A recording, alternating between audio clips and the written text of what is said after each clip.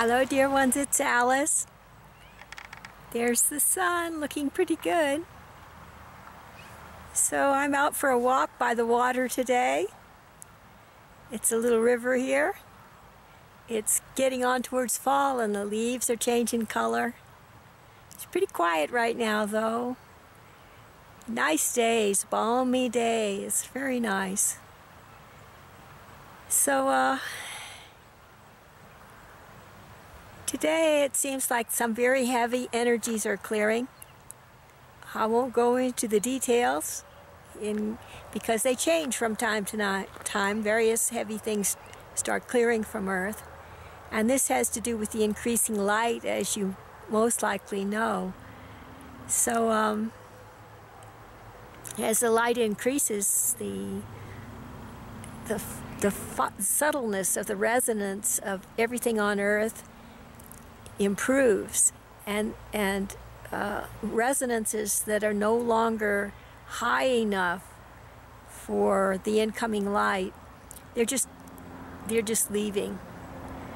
And we humans, we're particularly capable of being aware of these changes that are occurring. So I'm very aware of that today. Although the upset is not mine, there's upset with lots of other folks on Earth, and that has to do with not being neutral about the release of energies, because after all it's just electromagnetic forces, you know, changing, the mix of electromagnetic forces on Earth changing. So the thing to do, I feel, when I feel these heavy energies boiling up in the noosphere, preparatory to departing, like when you boil water, you heat up water for tea, right? And the water gets hotter and hotter, and it's like after a while it starts moving around like this in the pot, right? And then it reaches a point where the water turns to vapor and the vapor escapes from the pot. It's a process like that. So while the water is rolling up like that, there's a lot of turmoil going on in people's emotional bodies and subconscious minds. And those of us that are clairaudient notice that as sound, and those that are clairvoyant, or so I hear, because I'm not very clairvoyant, only on special occasions. Anyway, those gifted with clairvoyance see all kinds of like heavy enactments of the drama of duality, right? So the thing to do is just, you know, be in our hearts, right?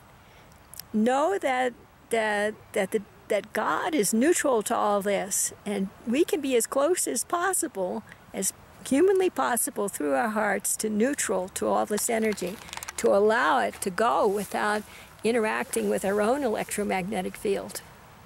So I'm sitting here. There's a bench here. I don't know if you can see it or not. There's a nice bench by a bend in the river. The river is very placid and wide here. There's a beautiful pine tree up above.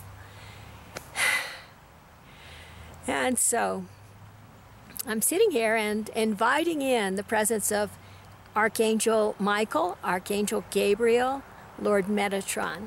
Those are the ones I'm thinking of right now. And my own highest self, my own being of light. And I feel actually a wound in my neck here, a wound of like a knife wound. That's actually, it's a degradation of the level of light. This is a physical wound that I sustained in a prior incarnation, and my cells are holding the memory of this wound.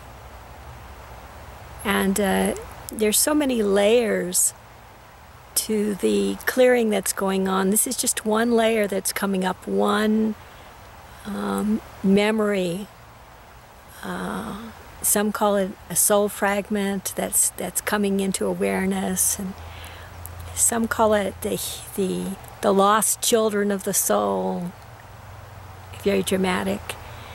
It's as if we've stored some memories in a time loop in our etheric net that were just too painful to process at the time. And in this case, it's from a prior lifetime, and it's carried forward in the blueprint of my soul. And right now it's clearing, so that's a good thing. But on the other hand, it's rather it's a time-consuming process quite frequently to go through. So we just have to sit patiently with it. At least I do. So that's that part. And my plan is for my own being of light to heal this wounding and this cellular trauma and this memory. And slowly but surely, what's happening is, what was happening just a minute ago as I was doing this, is the level of clairaudient clamor went down. Things started to settle down in my own emotional body, and the pain started to go away.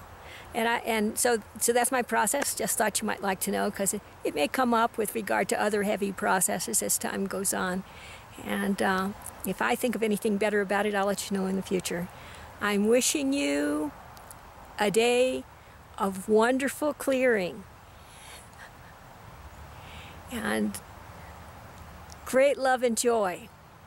And so, signing off until next time. Y'all take care.